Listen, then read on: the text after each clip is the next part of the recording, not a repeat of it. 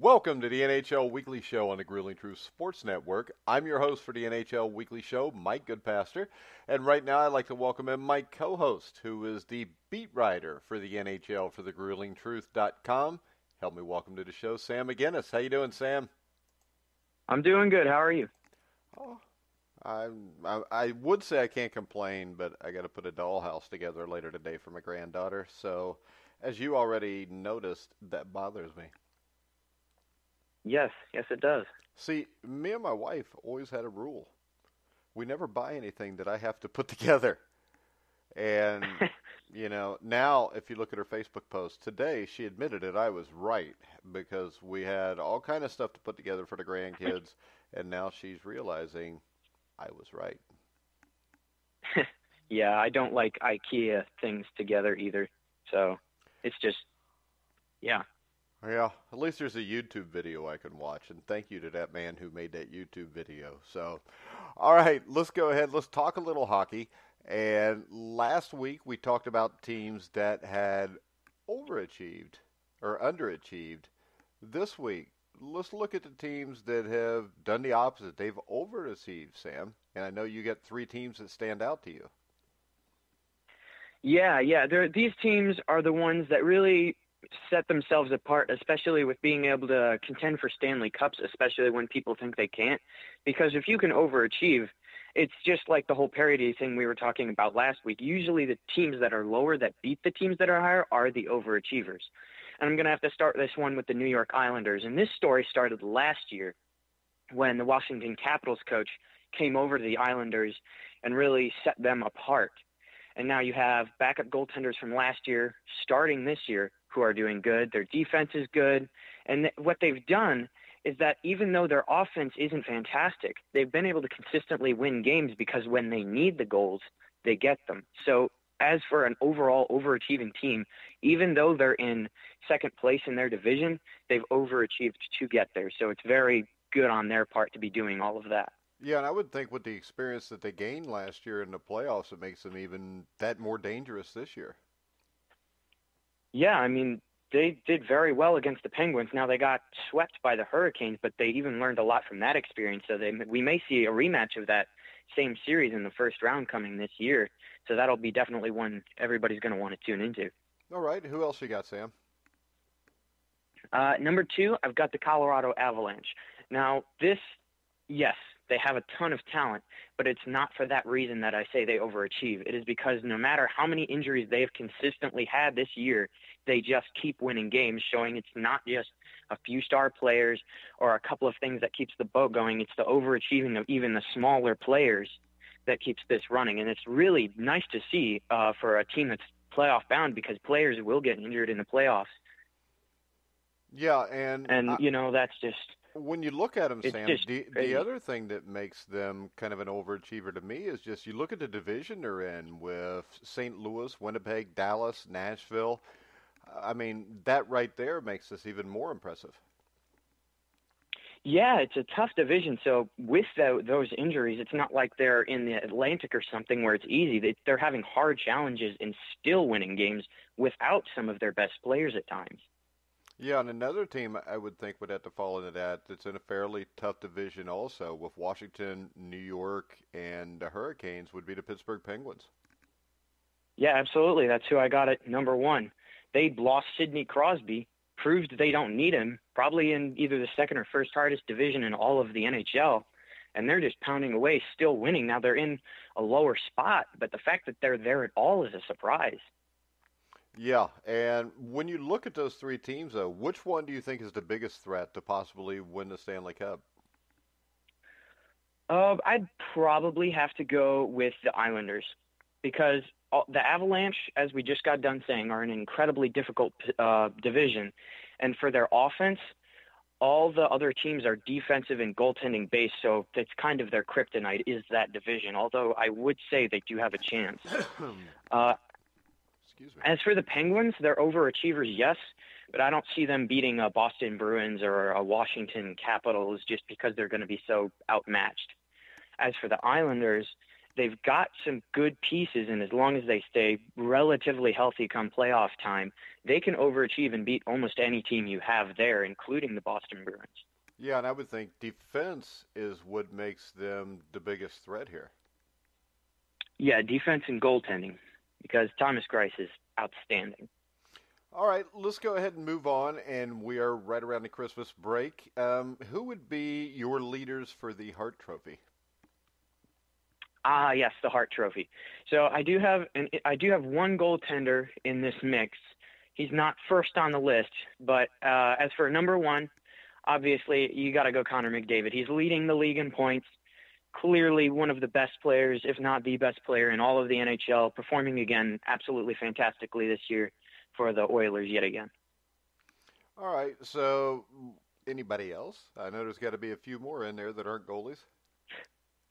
Yes. The second one would be his partner, Leon Draisaitl, also 1 point behind Connor McDavid. Very well done. As long as he can get a few more points, if he ends with more points than Connor McDavid, he could potentially get that award.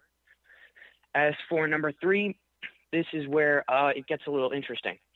He doesn't have as many points, but that's because of lack of as many assists rather than goals. He's actually leading the league in goals, and that's David Pastrnak for the Boston Bruins.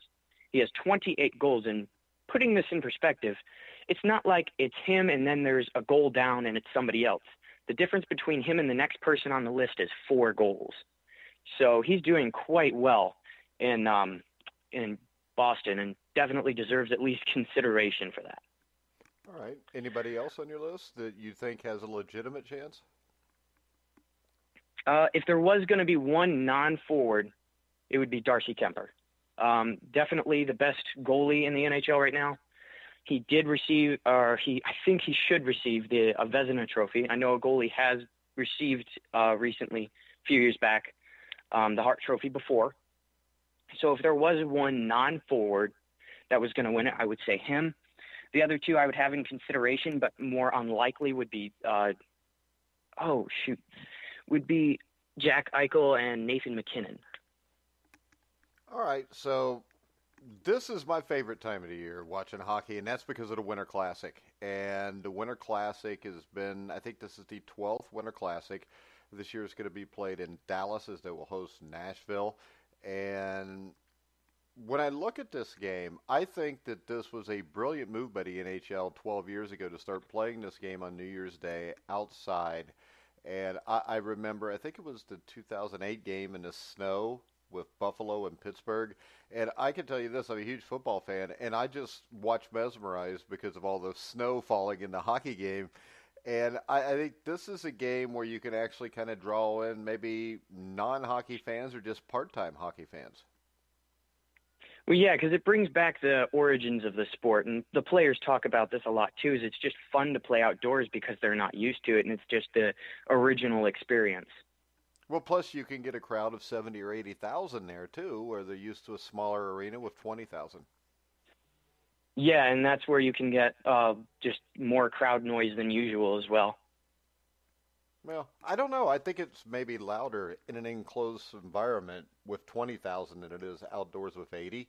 But it's hard to top that crowd, especially when the game is played at places like Fenway Park, Wrigley Field. It's at Dallas at the old Cotton Bowl this year.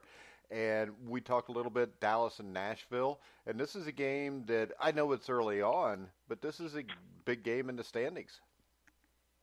Yeah, because the Dallas Stars and Predators aren't too far apart. They're 4 points apart last time I looked. So if the Predators were to actually win this, and between now and then we're able to get a couple more wins, they could potentially actually pass the Stars in the standings. So not only would it be a big Winter Classic game and give you momentum, but you could also pass your opponent in the process. Or the Stars could potentially pass the Jets again in the standings by winning that game and gain momentum. It's a real big game on all spectrums. All right, and we also wanted to talk a little about Canadian teams. And it's been a little while, so to speak, since the Canadian team has won the Stanley Cup. And the last team to do it was the Montreal Canadiens in 1993, when I believe they beat Wayne Gretzky and the Kings in 5 games. And what do you think the reason for that is? And what team do you think has the best chance to break that streak? I think the reason it's been so long is two major reasons. First off, there are simply just a whole lot less Canadian teams. There are only 7. So out of a league of currently 31, more often than not, you're not going to win a Stanley Cup, but it's been a long enough drought that that cannot be the only explanation. And I think the other one is bad management. A lot of the Canadian teams, like the Senators and Canadians, for instance, have terrible management, which leads to no Stanley Cups. It just logically follows. But as for the teams that I think are most primed to break this, I think the first one I'd have to put on there, the most ready for a Stanley Cup, would have to be the Winnipeg Jets. Despite their division, despite the current lack of a lot of offense, they have an insane goalie, great defense, and they have potential for seriously good offense from their top players. So if there was any number one team I'd have to put there, it definitely has to be the Jets. Okay. Anybody else? Because I think Calgary should probably be in that conversation. They could. I like the fact that they're going with David Rittich now. I think that's what we said they should do last year. That's why they collapsed in the first round. So Calgary could potentially, but I feel like they're too many pieces away to be able to, although they could potentially win a round or two in the playoffs. If there was another team, just because of mainly star power, I think, I'd have to put the Edmonton Oilers, although I would say that's a little less likely. All right, so do you think that it would be good for the NHL to have a Canadian team win it? Considering how long it's been and considering how big hockey is to Canada, it could be very good. But I'm actually going to say it would be more beneficial to the NHL to have an American team win, because that's where the NHL is growing right now, is the U.S. So if you bring on another story like the Blues from last year, you're going to continue to grow the interest in the NHL. But it would be good either way. It would be more beneficial to the NHL, period, as an American team to win. Yeah, I don't know, though. This is kind of, culture for Canada. And I don't know. Yeah, but it's not like Canadians are going to stop watching hockey. No, they're not going to stop watching hockey, but I don't know. It would kind of be like if Canada all of a sudden had, 15 Major League Baseball teams and the U.S. never got a team in the World Series again. Yeah, I mean, it would definitely be frustrating. But again, if you wanted actual, growth, the likelihood for that would be another U.S. team winning. It would be nice to see another Canadian team win since it's been so long, but for actual benefit to the NHL, it would be more beneficial in their growth anyway to have another U.S. team win. I don't know. I would like to see an American team play a Canadian team. That would be interesting. It's been, how many years has it been since that's happened? It's been a bit. When was the last time that happened? Well, I know the Canadians played the Kings. The Rangers beat Vancouver in 1994. I'm sure it's happened a few other times in the last few years, and I don't know why I'm blacking out on that. But Vancouver played Boston. Yeah, that's right. In that was just 2011. a few years ago. Yeah. Yeah. Well, it's half a lifetime to go to use those, Sam. Not quite. Almost. But I was just bringing up you're young and I'm old, so the show someday will be all yours, Sam. Too bad. All right, let's move on from the macabre. We know you do a top 16 power rankings every week, and real quick, you want to talk a little bit about, your top 5 for this week? Sure. It hasn't changed as the teams in the top 5, but more where they are in the top 5. Yeah, it shuffled a bit coming over this past week. Number 5, I got to put the Carolina Hurricanes there again. All the same reasons. They're continuing to do good. The only thing I'd like to see from them is for them to rise just a little bit in their standings in their division, but it wouldn't kill them to stay where they are. Okay. Who you got up for? Number 4, I have, and this is the surprise, the Boston Bruins. They've dropped from 1 to 2 to 4, and they've lost to a number of teams in the last stretch, and several teams have passed them. And this is very interesting. I wouldn't be concerned. This just happens in hockey. It flows. But, yes, they have had an interesting stretch recently. All right, number 3. Number 3, I have the New York Islanders, continuing to rise and now passing the Boston Bruins.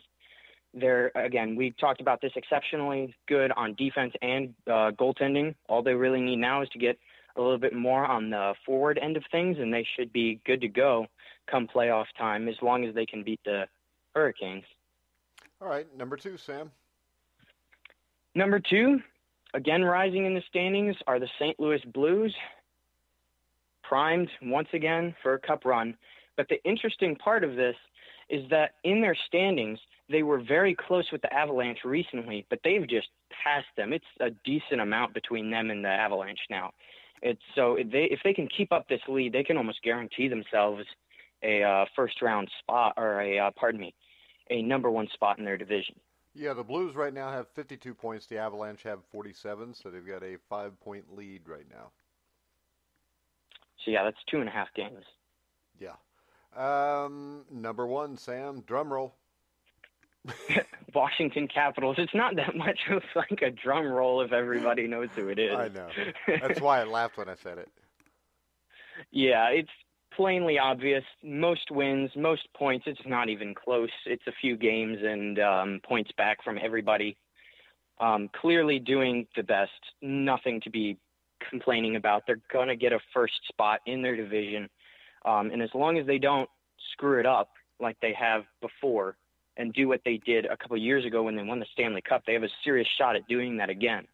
And it would be interesting to see a St. Louis Blues Washington Capitals. I'm not sure if you saw opening day, but that was a good game when they played. Yeah. All right, the Columbus Blue Jackets have won 4 straight. And you want me to ask you this question, and I want to know why you hate this man so much, but you want to know why or when John Tortorella should be fired. They've won 4 straight games, Sam. I'm aware. I was actually going to ask you this question. That's why the question mark was there. I should have made that more specific. Yeah, but I want to know why there's even is there a question? Do you think he should be fired no matter what he does? No, but as a head coach, you remember how we were talking about unprofessional conduct with the Stars coach not long ago. Yeah. It's very similar stuff. It's not to the extreme, I'm sure, as that coach. But as we've seen, he has a tendency to run his mouth. And as a coach, you shouldn't be doing that. You should be more professional than that, and especially after screwing the team over for probably the next 2 to 5 years for one playoff series win and the whole trade thing with Anthony Duclair. I was curious what you thought about it. Should he be fired, and if so, when? I think this, if you haven't fired him, they've won 4 straight games. It's hard to fire a guy when you're winning. No matter what the reason is, it's hard to do. Dallas fired their guy, but at least they could say, hey, we're in 4th or 5th place. Now, I don't think anybody expected Columbus to be that great. He did win a playoff series, and you never know. Maybe the ownership is good with that. The Blue Jackets right now are 16-14, 38 points, but they're probably, just a guesstimate, probably 7 or 8 points out of a playoff spot, which is 3 or 4 games. But they are above 500. He did have a successful season, no matter what that was last year. I think you got to let this play out more. Because, number one, we don't know what the Dallas guy did, so that's hard to compare it. But we also know this. We live in a society where almost no matter what you do, if you're winning, you probably won't be fired. Now, to me, I think he should have been fired. I don't even know if he should have ever been hired. Because to me, somebody who shows a lack of character, in the end, you're usually not going to win with them anyways. So why not get somebody in with a little character that you can win with? But I would say the way the world is now, They're not going to fire him because he's won 4 straight games. Now, if they lose a bunch of games in a row and all of a sudden they're 15, 20 points out, then they're probably going to fire him. But as long as he's winning, he's probably safe. Well, they're currently 11 points out right now. Yeah. But what I'm saying is, so that's not too bad, and I understand what you're saying. It makes sense. This is going to go one way or the other way. with him, you know. And my guess is, at some point, they're going to fall off the face of the earth when it comes to the playoffs, and when that happens, they'll fire him. Right now, it's just when you've won 4 straight games, it's harder to justify firing him. And like I said, let's face it, most professional sports fans of their teams, if their team is winning, they don't really care what anybody's doing. I mean, we've seen guys that have beaten their wives who come back in a game for the first time in 6 months, and they get a standing ovation for it. So you got to kind of realize the world that we live in, or somebody will do something absolutely stupid. And those fans, as long as he's performing, will defend him and they will cheer for him. And it's wrong, but it's just the world we live in right now. Yeah, it's true. I was talking more about what you were thinking as to when to fire him, but I think you answered that too. No, that's it. I never would have hired him probably to begin with. Yeah. And I probably would have fired. I don't know. You can't fire him after he wins your first playoff series ever. And it may just be they're waiting for the right time to fire him. It may be something. I think it's something that's already written in stone. It's going to happen. They're just waiting for a good enough reason to justify it after last year winning a playoff series and, pushing Boston in the second round. Right. Yeah, they've got to find a time for them to keep the fans from being upset. All right, Sam. Best dark horse Stanley Cup candidate? Because mine's the Calgary Flames. That's why I kind of brought them up with the Canada thing. Yeah, they're my number 2. I actually, as much as it may be a surprise, especially with Sidney Crosby out, my number 1 is actually the Pittsburgh Penguins. Because they lost their absolute best player. Their goaltending is good enough to be able to have that potential with both Matt Murray and Tristan Jarry. Their defense, but their offense is performing. So if they can put the pieces back together as before it comes playoff time and do what they did several years ago when they won back-to-back Stanley Cups, I don't see why they couldn't be a dark horse. Although I do agree with the Calgary Flames. They finally put David Rittich in charge of the goaltending instead of Mike Smith by getting him away to Edmonton. And the funny part is those two might actually end up playing against each other in the playoffs. Yeah, but I like Calgary a little bit better because I don't like the Pittsburgh Penguins. Sam, you want to know why? Sidney Crosby? No, the Pittsburgh Steelers. Because I figure most Pittsburgh Penguin fans are Steelers fans, and I really don't like them. I don't like the Penguins because of Crosby mostly.